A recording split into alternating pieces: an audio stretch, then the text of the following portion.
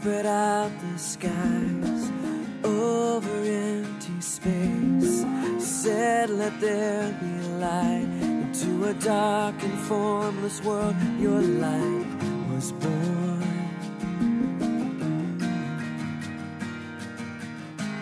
You spread out your arms over empty hearts. Said, let there be light into a dark and hopeless world. Your son was born. You made the world and saw that it was good. You sent your only son, for you are good. What a wonderful maker. What a wonderful Savior. How majestic your whisper, and how humble your love, with a strength like no other, and the heart of a father. How majestic your whispers. What a wonderful God. Your eye has fully seen how beautiful the cross, and we have only heard the faintest whispers of how great you are.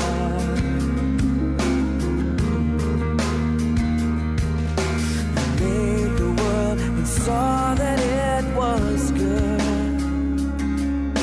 You sent your only son, for you are good. What a wonderful maker. What a wonderful Savior. How majestic your whispers, and how humble your love, with a strength like no other, and the heart of a father. How majestic your whispers. What a wonderful God. You made the world and saw that it was good. You sent your only son, for you are good. What a wonderful maker. What a wonderful Savior. How majestic your whispers, and how humble your love, with a strength like no other, and the heart of a father. How majestic your whispers. What a wonderful God.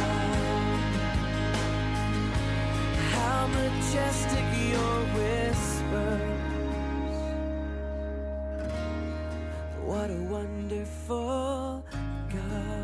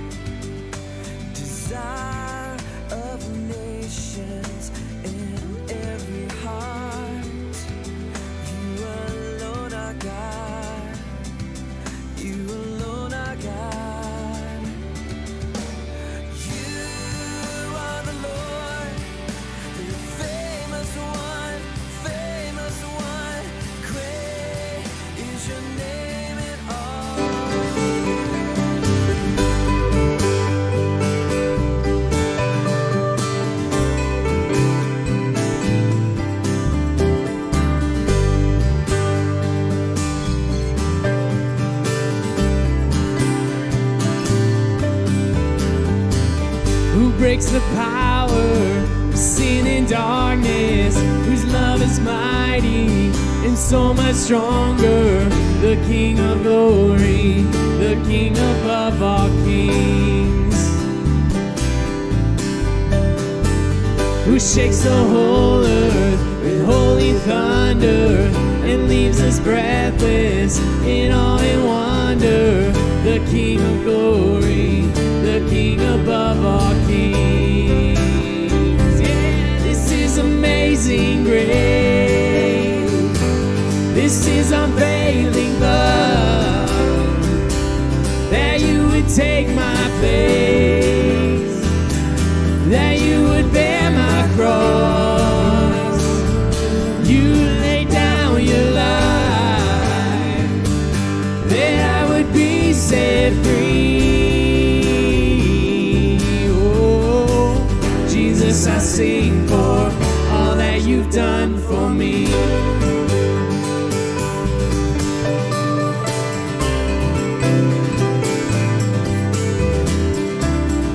Brings our chaos back into order, who makes the orphan a son and daughter. The King of glory, the King above all kings, who rules the nations with truth and justice, shines like the sun in all of his brilliance. The King of glory, the King above all kings. Yeah, this is amazing grace. This is unfailing love, that you would take my place, that you would bear my cross.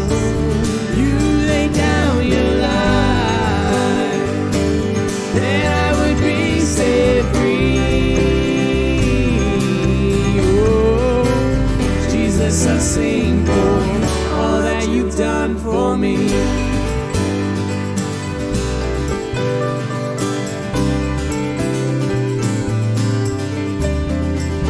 Worthy is the Lamb who was slain, worthy is the King who conquered the grave.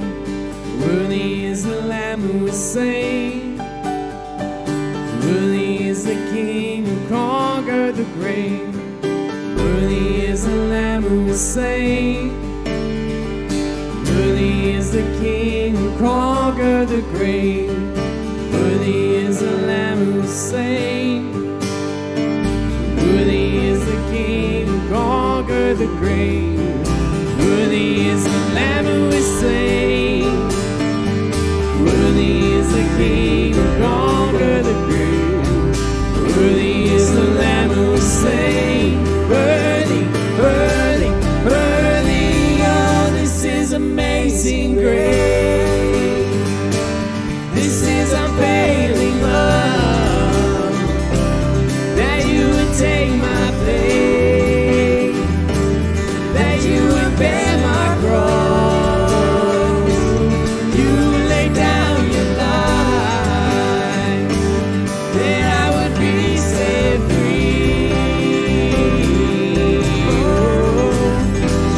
I sing for all that you've done for me.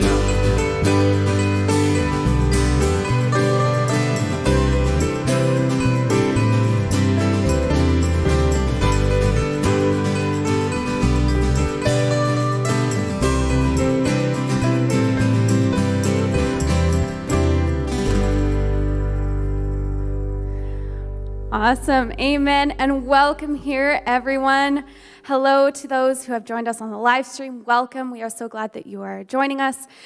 To all those who are here in person, I missed you. Finally. This is just such an amazing morning, and I'm so glad that we get to worship together and, just come and sit at the feet of Jesus. A couple quick announcements. I want to invite everyone, whether you are, if you are kindergarten to grade 6, we are planning our VBS. There's still room for participants. Please come. It's going to be so much fun. Games, snacks. We all know I love snacks, so please come. I know. All the adults, grade 7 and older, please come and be a part of our crew.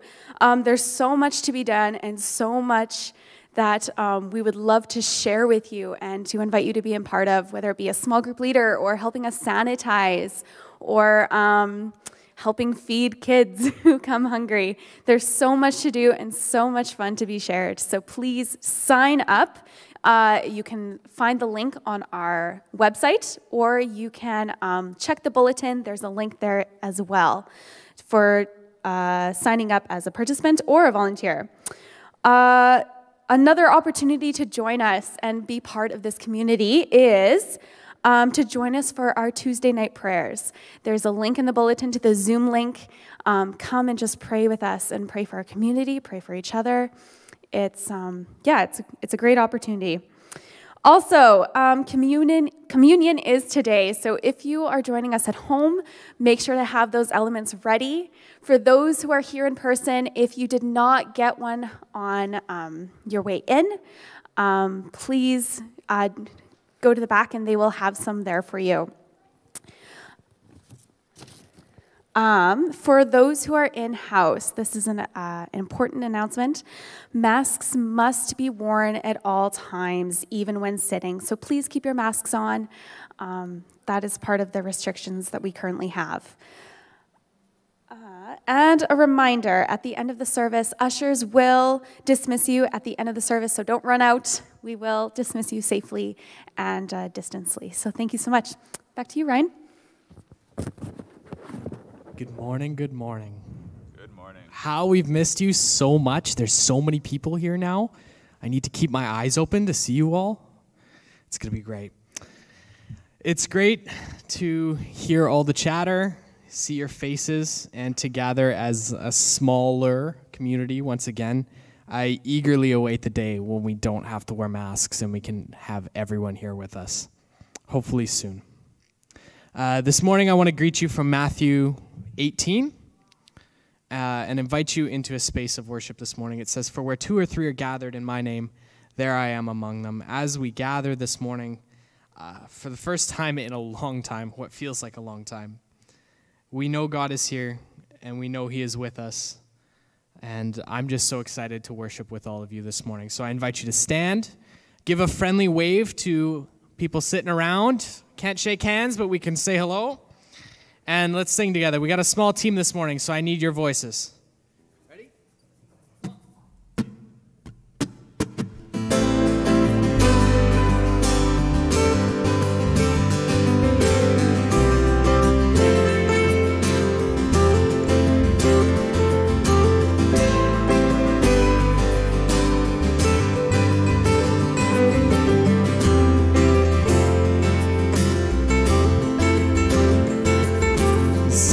On this journey, I get lost in my mistakes. What looks to me like weakness is a canvas for your strength. But my story isn't over, my story's just begun. Failure won't define me, 'cause that's what my Father does. Say failure won't define me, 'cause that's what my Father does. Ooh. Burdens down, ooh, here in the Father's house. Check your shame at the door, 'cause it ain't welcome anymore. Ooh, you're in the Father's house.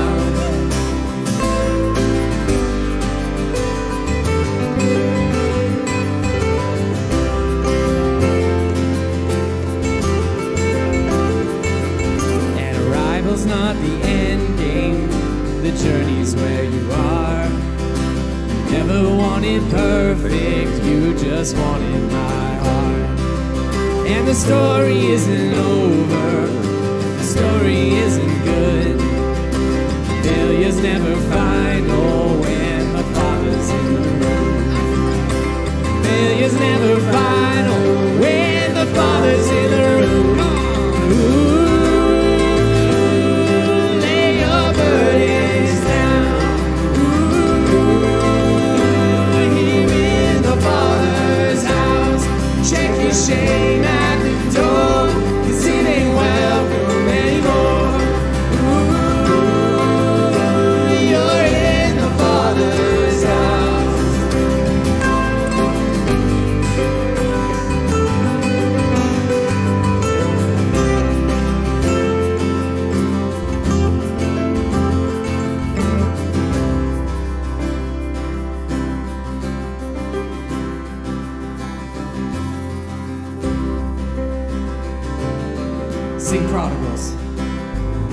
prodigals come home, the helpless find hope.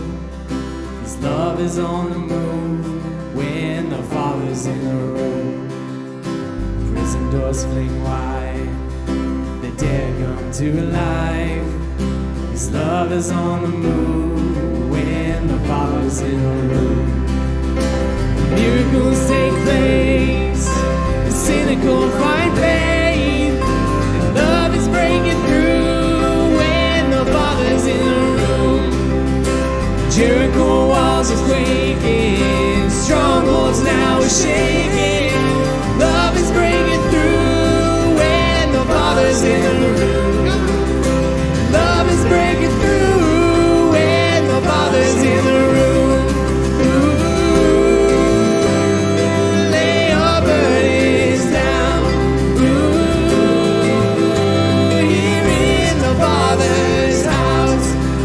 Shame at the door, this isn't welcome anymore. Ooh, you're in the Father's house.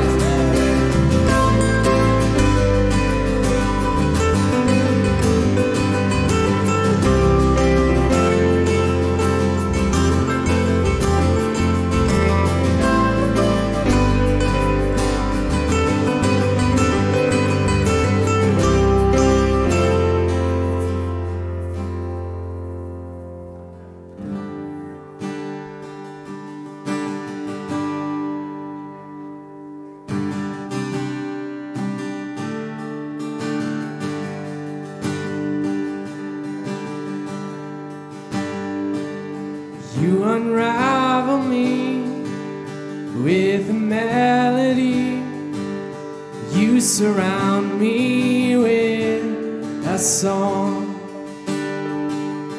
of deliverance from my enemies, till all my fears are gone. Lift your voices. And I'm no longer a slave to fear. And I am a child of God. And I'm no longer a slave to fear. And I am a child of God.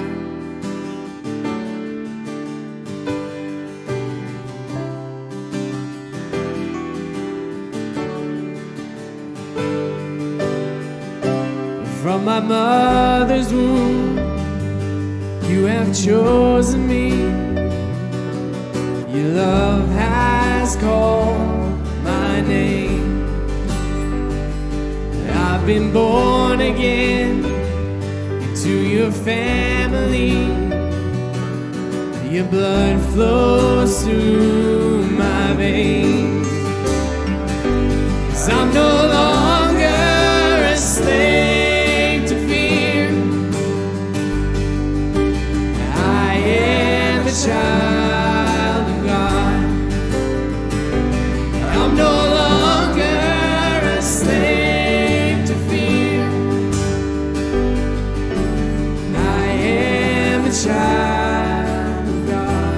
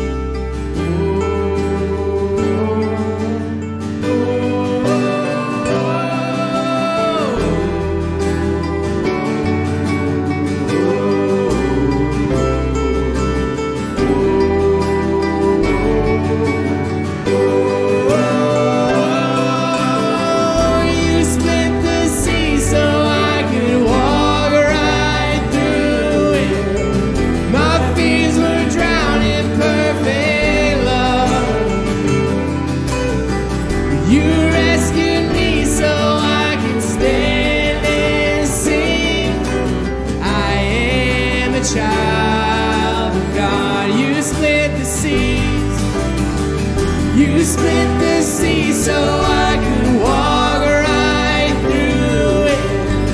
My fears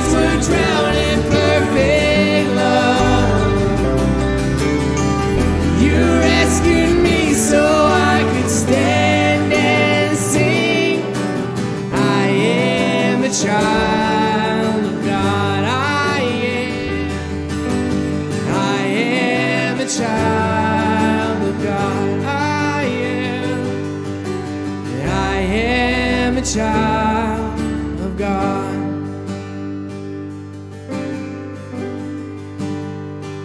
Yeah, I'm no longer a slave to fear. Yeah, I am a child of God. Yeah, I'm no longer a slave to fear. Yeah, I am a child of God.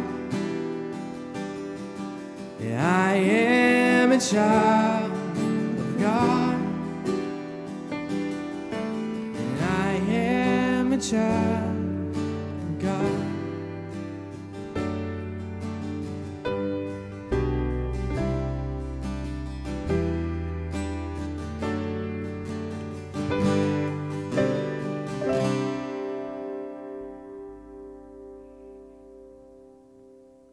You may be seated.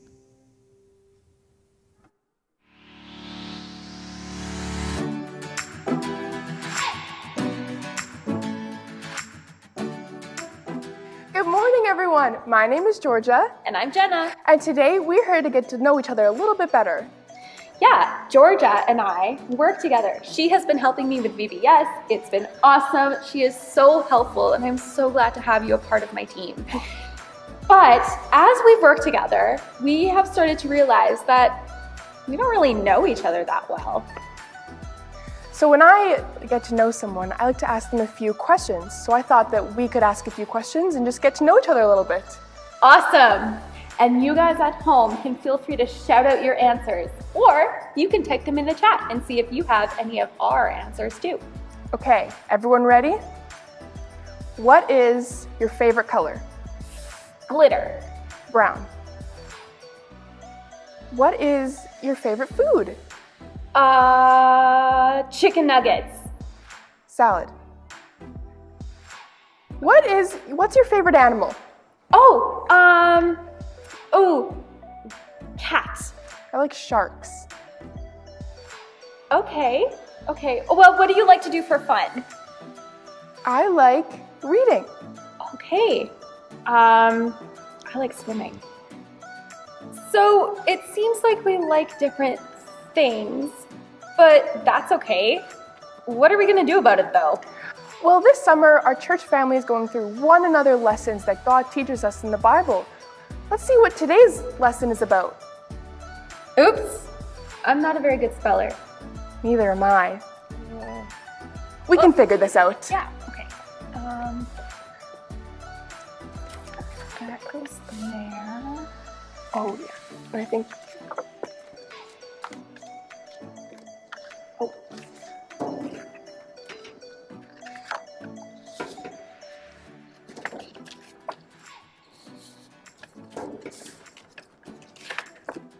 Oh, yeah. Interest. Yeah. Oh, this is switched up. And this one too. One more. Okay. Awesome! We figured it out. Look to the interests of others. Okay, now I'm lost. I don't get it.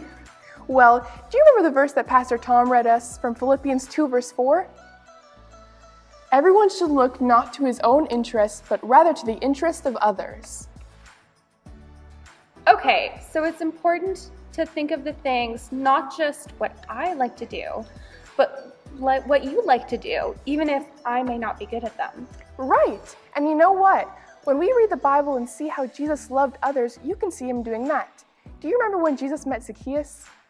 The people in Jericho didn't really like Zacchaeus because he was a tax collector and had a lot of money. But when Jesus passed through the town, he met with Zacchaeus and had a meal with him. Everyone thought this was crazy. Why would Jesus go and have a meal with someone that no one liked? Zacchaeus didn't put God first. He didn't really listen to the church, but Jesus still met with him and showed him love. Jesus was able to love Zacchaeus even though Zacchaeus wasn't loving others. With the meal that they shared together, they were able to find something that they had in common and liked to do and be together. Something that reminds me of me and Jenna is when Jesus met his first disciples. Jesus was walking by the sea, and he saw two fishermen. Jesus was a carpenter, so they might not have a lot in common. But you know what happened? The two fishermen got up from their boat and followed Jesus because they wanted to help him share God with others and share his love. One thing that really stood out to me is how Jesus was able to still follow God, but reach out to others who had different interests. Some people had different ideas of fun. Some of them didn't put God first. God was everything to Jesus. How on earth would he have something in common with them? Well, he found something that they both would enjoy, like a meal or sitting together or going for a walk. He was able to love them and share God's love through those experiences. And not only that, he was able to honor God while doing it. I feel like now I know what it means to look to the interests of others. Even if I don't have something in common with them, I can still love them like Jesus did. And maybe I can try something new with them. Well, if Jesus is going to help me be brave and step out of my comfort zone, I can do anything. So Georgia, why don't you tell me something you like to do? Well,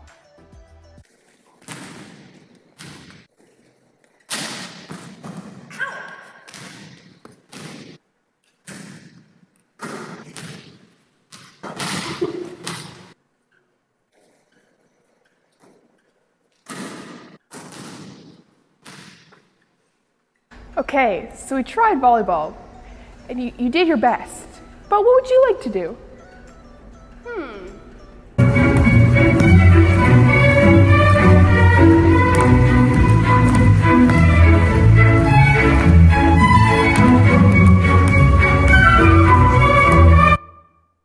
Like that?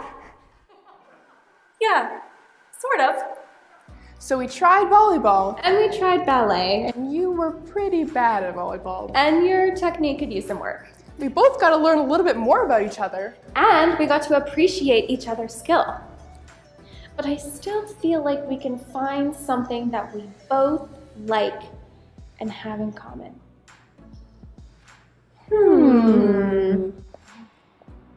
This is good. Oh, hi, sorry. Well, I hope me and my friend Georgia here inspired you guys to look to the interest of others and to maybe step out of your comfort zone and try new things. Sometimes doing something that you've never done before or something that another person is better at is kind of hard. It can be intimidating, but by us being willing to step out of our comfort zones and to try something new, it'll show the other person that they matter to us. Maybe it'll even help them feel comfortable opening up and talking about Jesus with us. Have a good week, everyone. Hope to see you at VBS. Bye! These are my favorite. Same. This is a time of the service when we normally take an offering, but we won't be passing a basket. Feel free to drop in during the week, make a donation, or go online to the tab on our website and donate that way, recognizing that it's more than just keeping the lights on and welcoming people here in the sanctuary. It's about serving God. It's about loving others and keeping the interests of others, particularly their heart and their soul, in the forefront of our minds. Let's pray. God, we know you are here with us. In fact,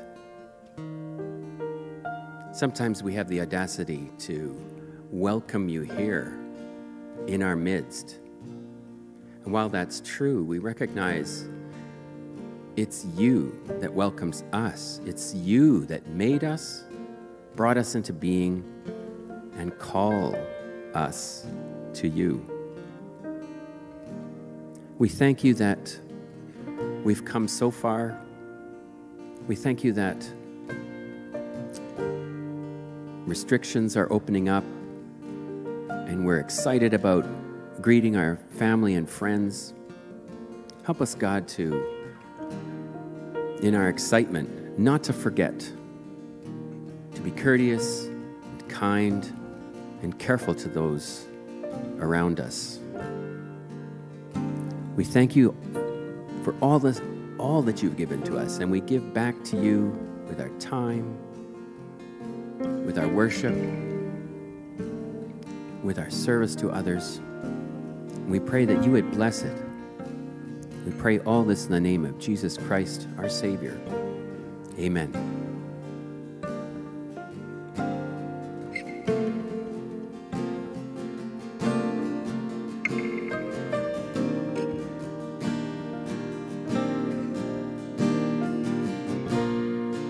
I've tried so hard to see it.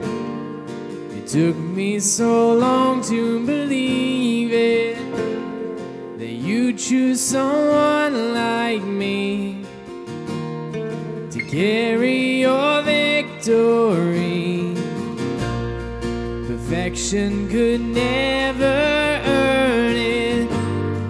You give what we don't deserve, and you take the broken things and raise them to glory. You are my champion. The giants fall when you stand undefeated. Every battle you won. I am who you say I am. You crown me with confidence. I am seated in the heavenly place, undefeated, with the one who has conquered it all.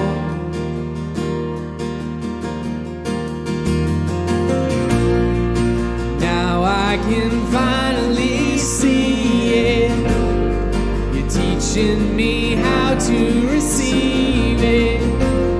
So let all this striving cease. Oh, this is my victory. You are my champion. The giants fall when you stand undefeated. Every battle you won. I am who you say I am. You crown me with confidence. I am seated in the heavenly place, undefeated, with the one who has conquered it all.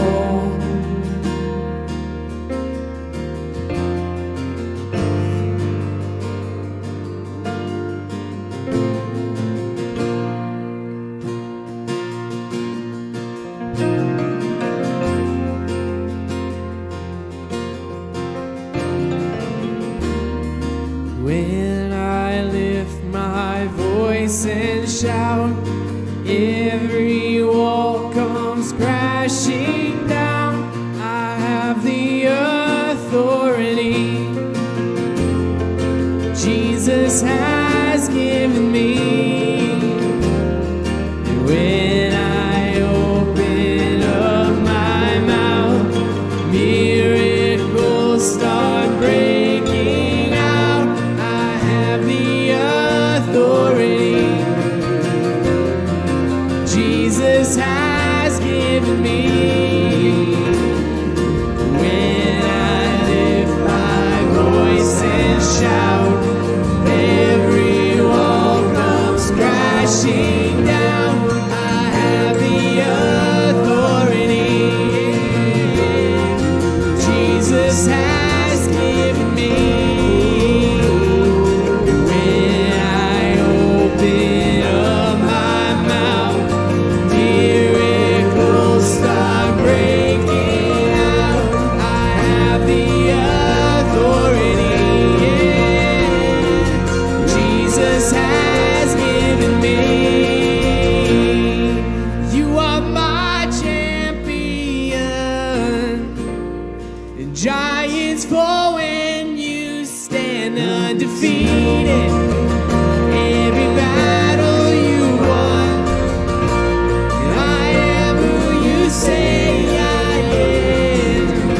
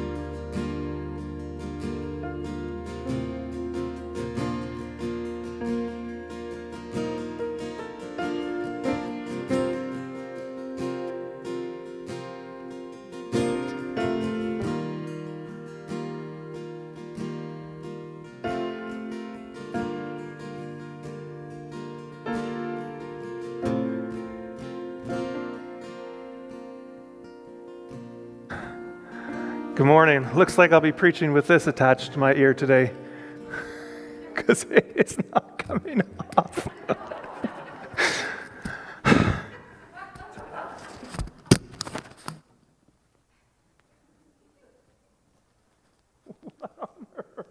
It is 3 times around.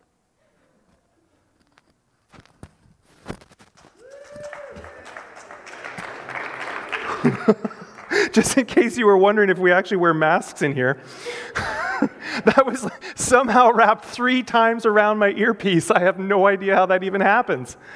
Ay, ay, ay. That was great worship, though.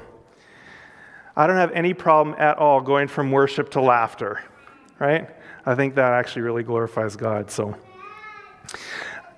and I love hearing little voices in here. That's really good too. All right, well, we are talking about looking to the interests of others today. And we're going to start, I'm going to tell you about this, we're going to talk about the movie One-Liner to start. I don't know if you've ever seen, show of hands in here, how many of you have ever seen the movie Coach Carter? It's not one of those movies you have to be embarrassed to put your hand up about. It's a very good movie. Now, before you go out and watch it with your kids, there is some language in it because they deal with a rough crowd in this movie. But the movie Coach Carter tells the story of a man named Ken Carter, who was a basketball coach in his old high school. It takes place in Richmond, California, around the year 1999. And he was very bothered by the poor attitudes of his players. They were from a rough background, rough neighborhood. And so he imposes a strict regime that is typified, or it's written up in contracts. And these contracts for the players, if he's going to coach them, if they're going to be on the basketball team, he expects some things. That he demands respectful behavior, a dress code, and good grades for the players. And there's a lot of resistance. There's a lot of resistance to that kind of rules and imposition at first, right? Because it's so foreign to the way that people typically live, with respect, with self-discipline, self-respect as well. And when the team does not obey, here he does, he locks the gym, says all sports are shut down until you guys get your grades up. And it outrages everyone. In fact, it outrages not only the team, but the school administration, and the community, because they're really proud of their basketball team. Carter cancels all team activities, locks the door to the court until the team shows acceptable academic improvement, and there's a debate. And Carter fights to maintain his methods. And you can just imagine, because it's a feel-good movie, that in the end they come together. And they finally get what it means to be a team, and they sacrifice for one another, and they get their grades up, and it's a really good movie, and it's based on a true story. In one place, though, Coach Carter says this: we're a team. One person struggles, we all struggle. One person triumphs, we all triumph. You can't go it alone on a basketball court. It doesn't work that way. And there's a beautiful image there of the church. And when people hear the rules of the church, they're really just the rules of good human being. They're just how to behave well and treat each other with respect. But sometimes we rebel because we live in a very individualistic world, and we don't like it. And can you imagine if the pastor locked the doors and said, until you guys start to behave and love one another, there's going to be no more team activities. Wow, what a debate would ensue. You know, the Bible is filled with the illustrations of the benefit of teamwork. Now, I experienced this when I was in Bible school. I'm not an athlete. That may not be patently obvious, but it's true. I'm not an athlete. But I did learn a lot about teamwork when I went to Austria. And in fact, one of the things that I learned in Bible school in Austria was that I wasn't a very good team leader because I actually hadn't been on a lot of teams. But one thing that we did was we hiked the Dycke mountain range. Now I'm going to show you some pictures here for just a moment. That's me, by the way, when I was slightly more athletic. But in the background, you can see that sort of wide peak that's called the Dycke. That's the highest vertical face in the Austrian Alps. So it's 1,000 meters from where you see that sort of that's gentle slope and there's a snowfield. It's 1,000 meters from there to the top, all right? And so we didn't hike up the front because that would have been very difficult. We went around the backside and we came up some glaciers. Now I have a picture of the glacier. This is actually the second glacier we hiked on. We hiked up a glacier on one side, then we summited the mountain, and I was right at the top of that peak. It was terrifying because at one point you could literally go from looking 300 meters on this side down to the glacier, or 1,000 meters on this side down to your death. Actually, probably death on that side and death on this side if I think about it. In any case, the interesting thing about this glacier is that it doesn't look like you might imagine a glacier because it's covered with snow. And that's exactly the point. It is covered with snow. And that makes it particularly dangerous because underneath the snow in certain places there are crevasses. They don't call them crevices, they're crevasses. And these are deep, wide cracks in the glacier that go all the way to the bottom in some cases, and it is, I think it was somewhere in the neighborhood of 300 meters or something like that. So can you imagine? You're walking along, and all of a sudden the snow beneath you crumbles, and you plummet.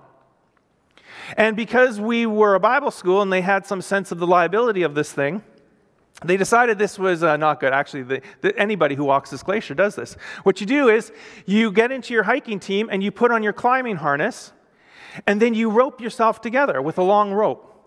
And you space yourselves out, maybe 3 meters in between each person. And that's how you walk down the glacier. And you can imagine if you kind of slow down, you kind of get pulled along. It's very annoying. If you want to go faster, you have to wait for your whole team. But what happens is, if somebody on the team breaks through the snow and falls into a crevasse, this is what happens. Everybody kneels down. And because of the people that you're tied to, you won't fall very far. And so you put your knee down if somebody falls in, and the friction of the rest of the team keeps you from falling to your death. Hans-Peter Royer, who was our director at the time, he said, look, if you fall in and you die, don't worry, you'll come out eventually in about 4,000 years at the bottom. Because the glacier moves very slowly, so it'll move your body slowly out. So we took it seriously. He had a very, very sick sense of humor. I said, Hans-Peter, have you ever fallen into a crevasse? And he said, only on purpose, Thom. Only on purpose. Like that's supposed to make us feel better. This is a good picture of how the body of Christ is supposed to look. We are tied together. And it's inconvenient. And some of us wish that we could move faster, and others wish that we could go a little slower. But the truth is that as we're tied together, we are safer. And when one suffers, we all suffer. When one triumphs, we all triumph. Let me tell you something. If we had gotten to the bottom of that glacier and we had lost somebody along the way because we hadn't tied in properly, there would have been incredible devastation. But as we got to the bottom, we went, this is incredible. Look what we've accomplished as a team. The same is true for the church. The Bible has dozens of verses about this concept. I mean, dozens and dozens and dozens about being part of the household of faith, the body of Christ. In Ecclesiastes, it talks about a cord of 3 strands. You know, it's harder to break a cord of 3 strands than a single cord. There's so many beautiful images in creation. You see this all over. You know, there's this famous illustration of the huge redwood trees in California. Those massive trees that some are so big you can drive a car into. They've carved tunnels in them. They're the kind of tree that in the legend of John Bunyan, they would say, it took 7 men 7 days to see the top. That's how big they are. And those giant redwood trees have a very kind of shallow network of roots. And they actually, what happens is you need a bunch of them together to mingle and tie their roots together so that they'll become strong. It's a beautiful image. Or you have, the typical geese flying in formation, Now, there's always a time in everybody's journey when you have to go it alone. There are things where you have to move you have to do something, you have to step out in faith. Maybe the community doesn't even really understand it. There are times for that. But I will tell you this. Whenever you go it alone, no matter how right it is way harder than going together. So even though it's true, there are times when, like Jesus, well, hopefully not like Jesus, but there are times when even Jesus, who had a team around him, was alone. And he went out alone, and it was very, very difficult. And he was disappointed with his closest friends when they were sleeping in his hour of need. Life is lived richer in community. But not just any kind of community. It's got to be a community that's known for this, like, tangible otheredness. Other-centeredness.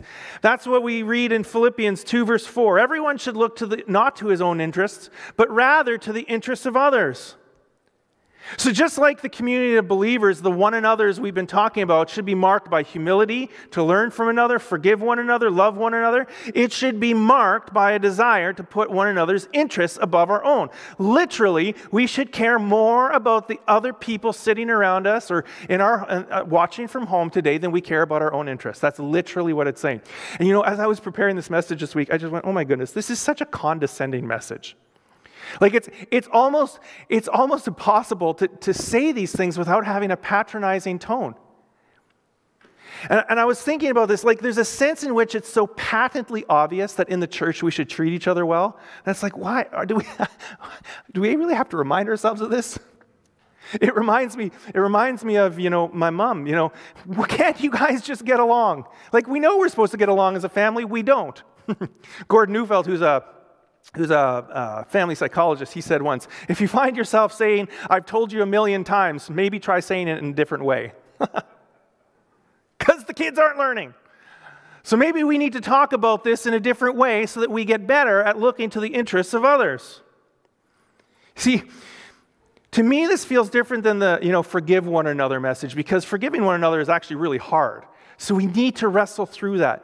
And I think about it, to look to the interests of others. Why is that a one another that we have to talk about? Isn't this obvious? Isn't it just rudimentary, right? And yet we don't accept it. We don't get it. And worse than that, we actually are kind of self-righteous about it. We do these things like we read about the Israelites in the Exodus, right? And you look at these, one of the most scoffable moments of the entire Exodus story comes when they have literally seen God deliver them miraculously, like numerous times over through the plagues which defeated all of the Egyptian gods. And then they escape from Egypt, and Pharaoh comes after them, and this cloud separates them while they're at the Red Sea, and then God miraculously splits the sea. They walk through, he defeats the Pharaoh's army as they get stuck in the sand and the mud. And then on the other side, they get a little thirsty, and they're like, Moses, we were better off in Egypt. You've got to be kidding me. I can just hear Moses right now. We're very hard on them, aren't we? Many times they're called a stiff-necked people, obstinate. And we feel really good about ourselves. Until there's a kid crying in the back row who is interrupting our ability to enjoy the message. And then suddenly we turn around and we find our neck is a little stiff too. Because we're not actually looking to the interests of others. And we can scoff at the Israelites and their foolishness, or what we perceive as foolishness. But actually in a church, we do these things. We cast looks at each other. We make people feel less than. We exclude. We got cliques. I was a junior high pastor here. Then I was a middle school pastor. Do you know what I find very interesting? Middle schoolers get ragged on for being cliquey. Humans are cliquey. We define ourselves by what we like and we exclude that which we don't. But what does it mean? We're supposed to look not only to our interests. We're supposed to put the other's interests ahead of ourselves. So we believe that, we nod along with the message, we nod along with the children's, the children especially need this, right? They need the lesson, put others ahead of yourself. And then we get mad because the music doesn't match our particular taste. And I sometimes wonder, is our faith really so fragile that if we don't do the kind of music that we like, our preference, that we're unhappy? You know, every time I sit in church and the music doesn't connect with me, I'm happy. Because what I tend to do is I look around at the people it is connecting with. And do you know what I find? They're younger than me, and they need a different kind of connection than I need. Believe me, I love hymns. I'm kind of old-fashioned that way. I love hymns. And thank goodness they're coming back. I like that. But the hymns they sing these days, come on, they sound different. We had some friends over last night, and we were discussing our tastes in music. I like opera. I just kind of do. I'm sorry if that offends you. I'm old that way, right? Jenna's nodding. Thank you. I like the classics. You know what's interesting? I heard this on CBC radio a few years ago. There are two composers, Bach. There's two Bachs, right? Am I getting that right? Two Bachs? There was a father and a son, Bach. One was Johann Sebastian, and the other one was the other one, and I can't ever remember which one is which. But one of them was famous. First, the dad, he composed all these great, all this orchestral music, and he wrote all this church music, and it was amazing. Do you know that when his son started writing, the music, do you know that the first public appearance that he gave, people were scandalized at how the music sounded? It was too loud. It grated on our ears. Today we listen, it's just all classical. It grates on everybody's ears. But in those days, it was new. And because it was new, it was hard. But when I don't like the music, or if I feel uncomfortable, I just look around and go, oh, other people are engaging. Awesome, that's what church is about. We look to the interests of others. I was reflecting this week on the Old Testament and the many, many laws that were in the Old Testament. There were 613 Levitical laws. That's how many there were. Now, there were different categories of Levitical laws. But I don't think we realize how countercultural these laws were. You see, we read the Golden Rule, right? And we say, Jesus said the Golden Rule in Matthew 22, verse 39. That's where he talks about the Golden Rule. Do unto others as you would have them do unto you, right?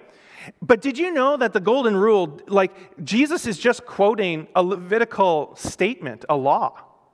That's all he's doing. In Leviticus 19, verse 18, it says, Do not take revenge or bear a grudge against members of your community, but love your neighbors as yourself. I am the Lord. Now think about that. God requested that Moses write down that you are to love your neighbor, and 1,500 years later, Jesus is reminding people that they still need to love their neighbor. 1,500 years between Moses and Jesus, the message hasn't changed. Then you read the letters that the apostles write to the churches. And what do they say? Love your neighbor. Love one another. Put the interests of others. It says this in 1 Corinthians 3, verse 1 to 3. And this, by the way, is a section called The Problem of Immaturity. This is what Paul is saying to the church in Corinth. For my part, brothers and sisters, I was not able to speak to you as spiritual people, but as people of the flesh, as babies in Christ. I gave you milk to drink, not solid food, since you were not yet ready for it. In fact, you still are not ready because you are still worldly. For since there is envy and strife among you, are you not worldly and behaving like mere humans? Mere humans. And it offends our sensibilities. Paul. Oh, we think, good thing we're not that Corinthian church. It offends us. Do you understand what's happening? Oh, James. I should go over James then. James says in chapter 4, you desire and do not have, you murder and covet because you cannot obtain, you fight and war, you do not have because you do not ask, you ask and don't receive because you ask with the wrong motives, so that you may spend it on your own sinful desires. Right? And then he says, adulteresses, don't you know that friendship with the world is hostility towards God? Therefore, anyone who wants to become the world's friend must become an enemy of God. But the way that starts is, do you know what the source of wars and fights is among you? It's the cravings at war within you. In other words, the more we feed the cravings and the selfishness within us, the more there are fights and wars outside of us. So get yourself under control, get your passions and desires under control, and guess what? There's going to be more peace among us. This is what it means to be mature. In fact, he says, some of you are not getting your prayers answered because of this immaturity. Think about that. That's an incredible thought. Do you see what's going on here, though? Moses in Leviticus says, love your neighbor as yourself. Jesus says in Matthew, love your neighbor as yourself. Paul says in Corinthians, you're acting immaturely when you behave with envy and strife, i.e. you're not putting others ahead of yourself, your others' interests ahead of your own. James says, the worldly cravings in your heart cause you to fight with each other. And then Paul says it again, to this time to the Ephesians, look to the interests of others. 1,500 years between Moses and Jesus, 2,000 years between Jesus and us, and we still need the message. Because we still don't quite get it. Because human nature is naturally self-centered. And Jesus is saying, this isn't the way it should be. And of course there's those people, I've heard this before too. Yeah, but aren't those people who are offended, aren't they just being sensitive? Yeah, maybe. But what difference does that make if they're sensitive? In Romans 15, verse 1 and 2, it says, Now we who are strong have an obligation to bear the weaknesses of those without strength, and not to please ourselves. Each one of us is to please his neighbor for his good, to build him up. So those of us who have been Christians for longer should even more so look to the interests of others. We should be casting a good example for those who come after us. Now, don't hear me wrong. If you're a baby in the faith, you're new to Christianity, or you're a young person in this room, you are also supposed to do this. We're all supposed to do this. But those of us who are strong, in other words, those of us who have been in the faith for a long time, are meant to be obviously looking to the interests of others. Obviously. The fact that you can't please everyone doesn't mean that you shouldn't make an effort. In Hebrews 12, verse 14, it says, make every effort to live in peace with everyone and to be holy. Without holiness, no one will see the Lord. Well, that's true. And then people say, yeah, but didn't Paul say in Corinthians that the gospel is foolishness to the perishing? Yeah, he did say that, 1 Corinthians 2. He said that. But you know what's offensive to the world out there? Not our behavior, but the one we follow. There is a big difference between offending people and the gospel being hard for the world to swallow. Huge difference.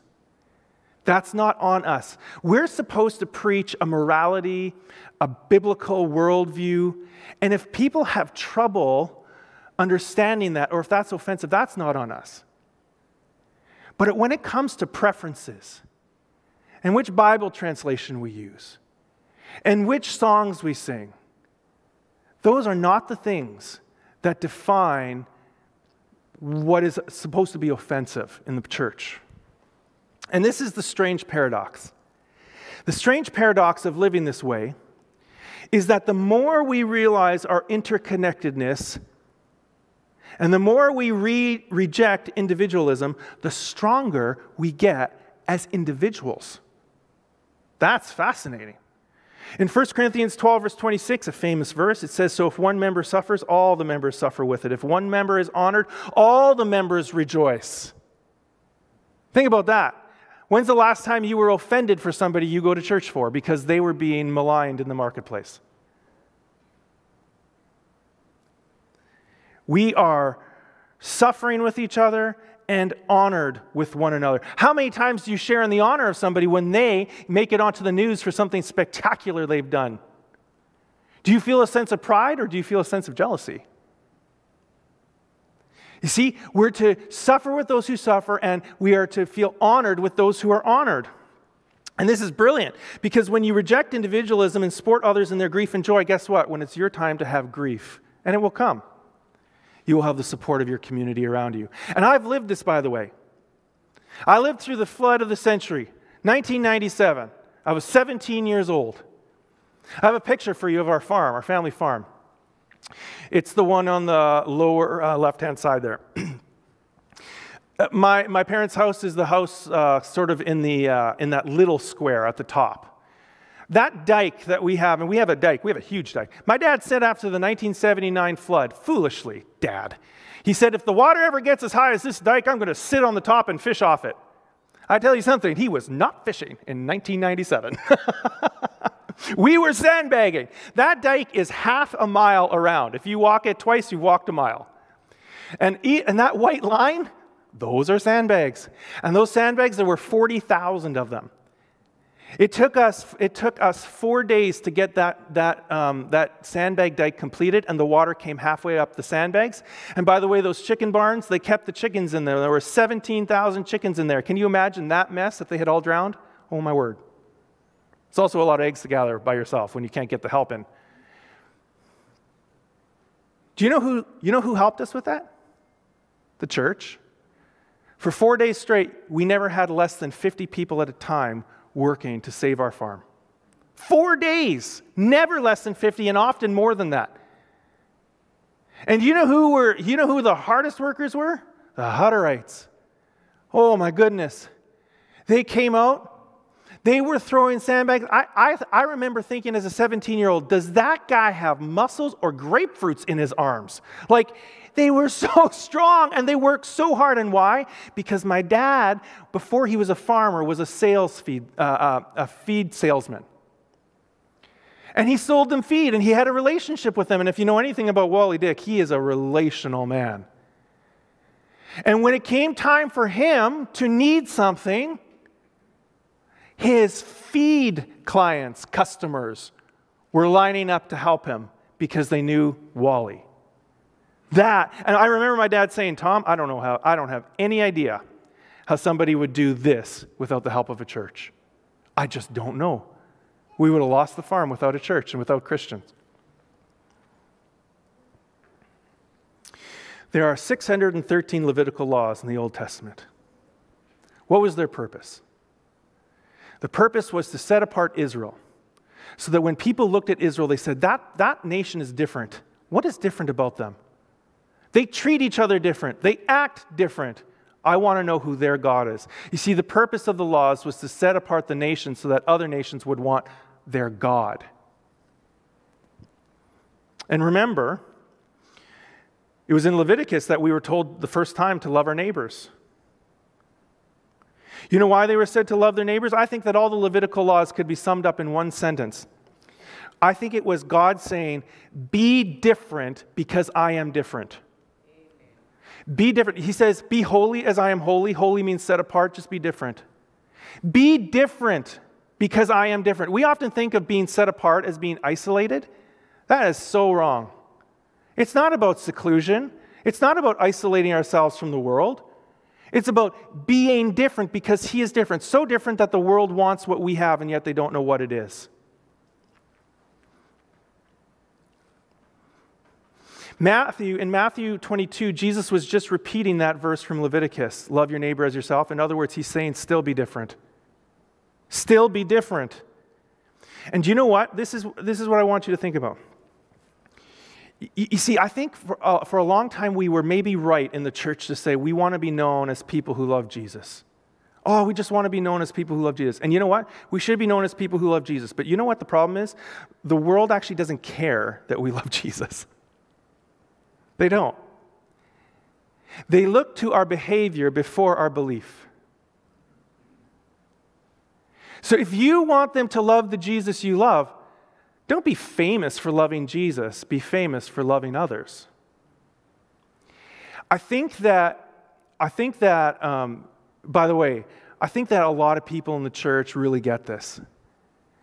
Really, for a lot of people, this is just like, yes, that's why we do what we do, right?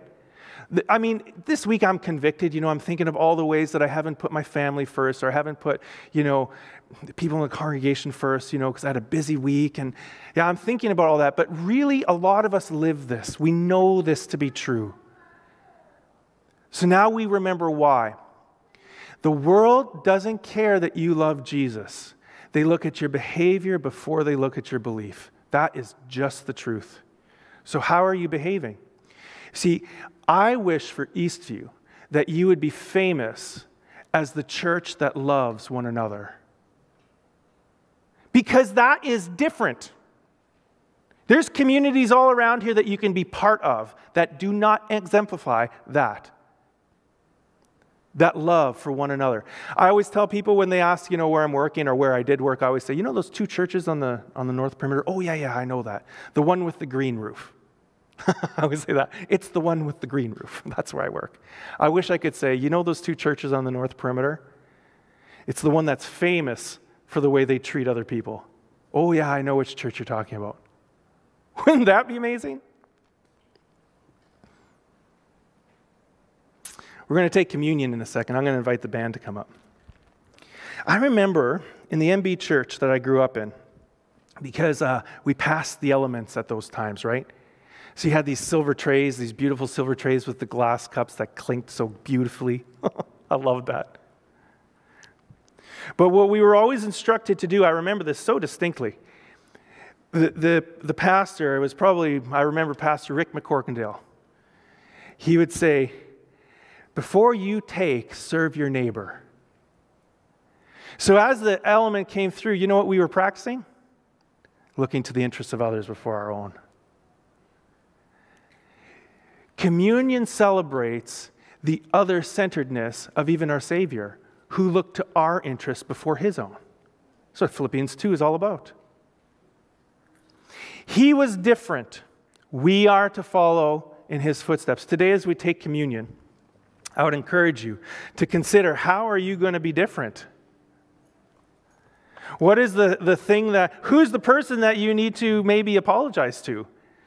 Maybe you need to say in your own heart, I am going to determine in my heart that as we start to meet in person again, I'm just not going to be that guy that I was. I'm not going to be the one who frowns when the music changes that I don't like. I mean, it's so practical. It's so very practical. I'm going to be the one who gets up out of church and scoops up the little baby crying in the back row because their mom and dad haven't sat in church for a very long time. Who's that going to be, right? It's very practical. And I promise you that as you do those little steps, you know what's going to happen? The community will notice, and they're going to want the God that you know. Let's worship that God through communion. For those of us who have these little cups in here, what you want to do is you just want to bend that tab down, and it'll release the cellophane so that you can open it up and eat the element that is the bread. Now just hold on one second, because we're going to do that together. And I want to read to you a famous passage that you know. But by the way, this passage is sandwiched in between Paul talking to the church in Corinth about divisions. He says, you're not treating each other well. Now let's have communion. And then he reminds them, now you should probably behave again. This story that we read all the time, we don't realize it's meant to bring unity to a divided church. That's what communion is meant to do. It's meant to remind us about the others that we are with.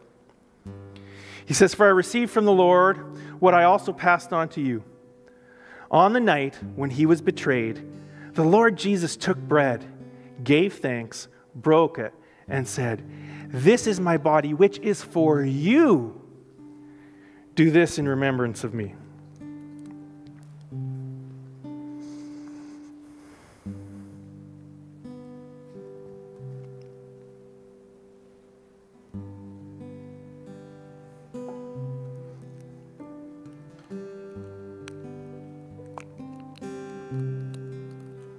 In the same way, after supper, he took the cup and said, this cup is the new covenant established by my blood. Do this as often as you drink of it in remembrance of me.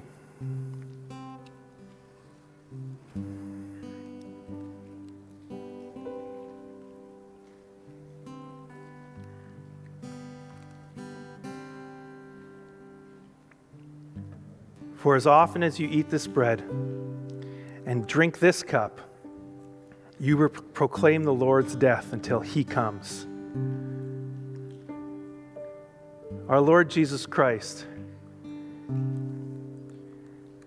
I pray, God, that, well, first of all, I thank you that you use us, because we're a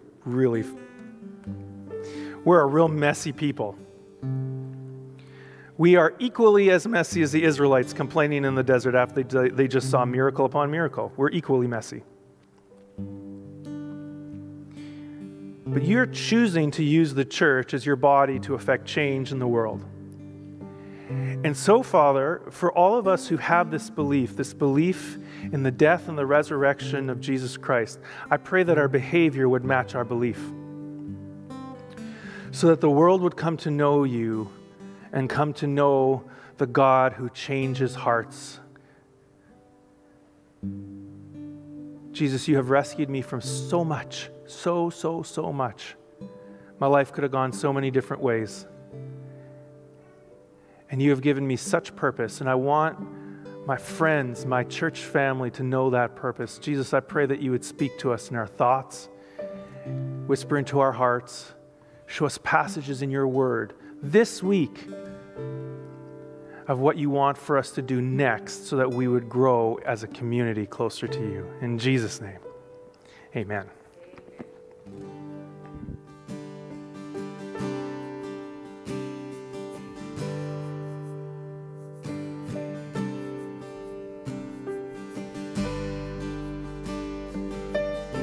Will you stand with us for our final two songs?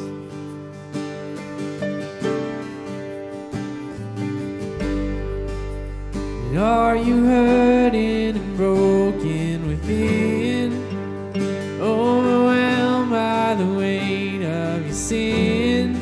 Jesus is calling. Have you come to the end of yourself? Do you thirst for a drink from the well? Jesus is calling.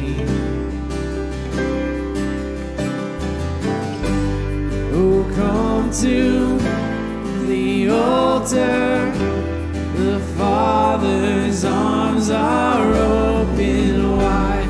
Forgiveness was bought with the precious blood of Jesus Christ.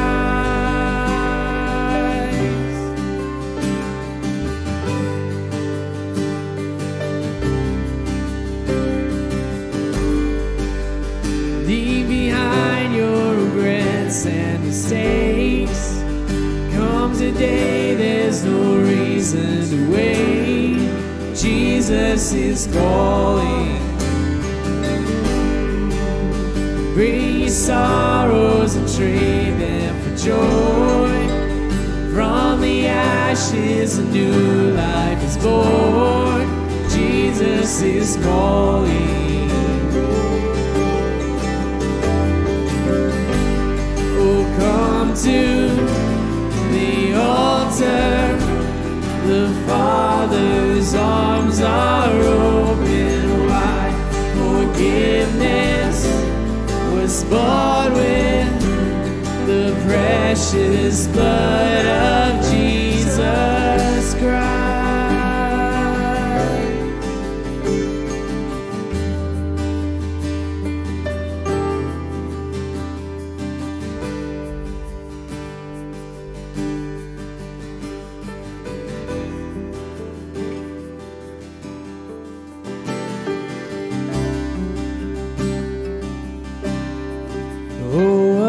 Savior, isn't he wonderful? Sing hallelujah, Christ is risen. And bow down before him, for he is Lord of all. Sing is risen. Oh, what a Savior. Isn't he wonderful? Sing hallelujah, Christ is risen. Bow down before him. For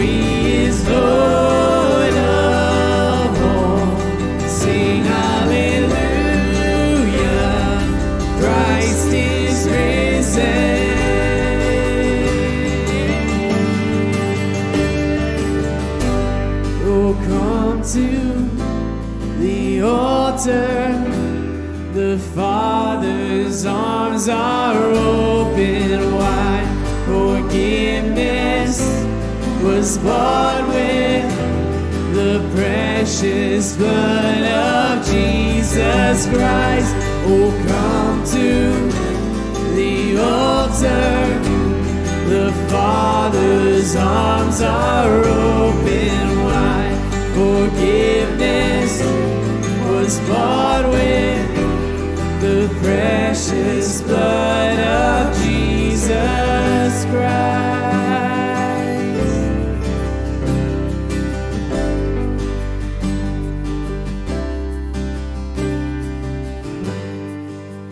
Bear your cross as you wait for the crown.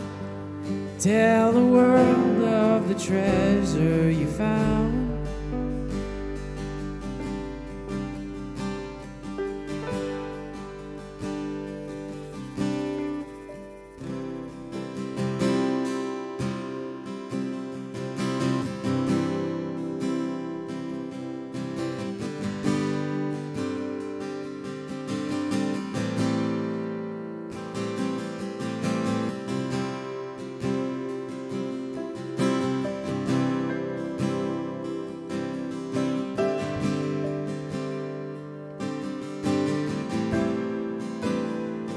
You are here, moving in our midst.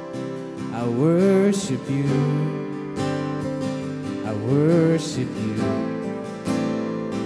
You are here, working in this place. I worship you, I worship you. You are Waymaker, miracle worker, promise keeper, light in the darkness, my God, that is who you are. You are Waymaker, miracle worker, promise keeper, light in the darkness, my God, that is who you are. You are here, touching every heart. I worship you, I worship you. You are here, healing every heart. I worship you, I worship you. You are here, you are here, turning lives around. I worship you, I worship you. You are here, you are here, mending every heart. I worship you, yeah, I worship you. You are Waymaker, miracle worker, promise keeper, light in the darkness, my God, that is who you are. You are Waymaker, miracle worker, promise keeper, light in the darkness, my God, that is who you are. That is who you are.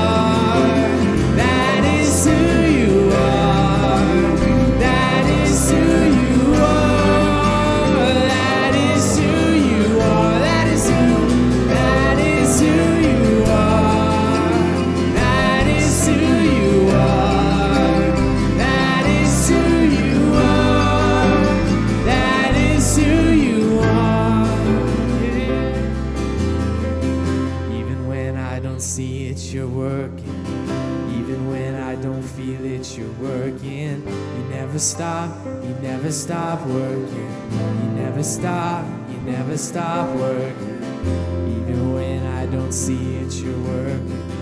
Even when I don't feel it, you're working. You never stop working. You never stop, yeah. And even when I don't see it, you're working.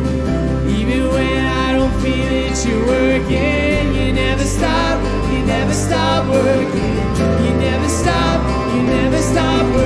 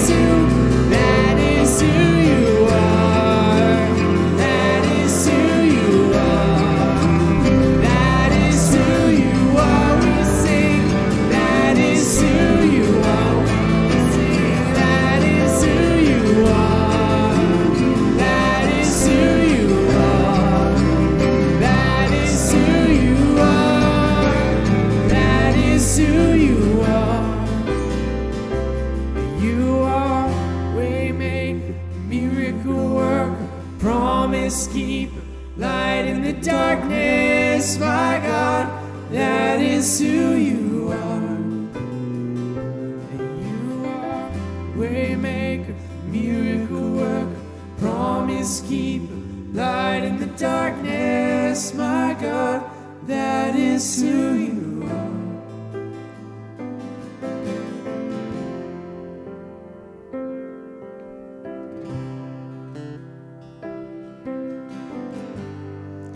Finally, church, may the God of endurance and encouragement give to you or grant you to live in such harmony with one another that together you may with one voice glorify God the Father, your Lord Jesus Christ. Go in peace.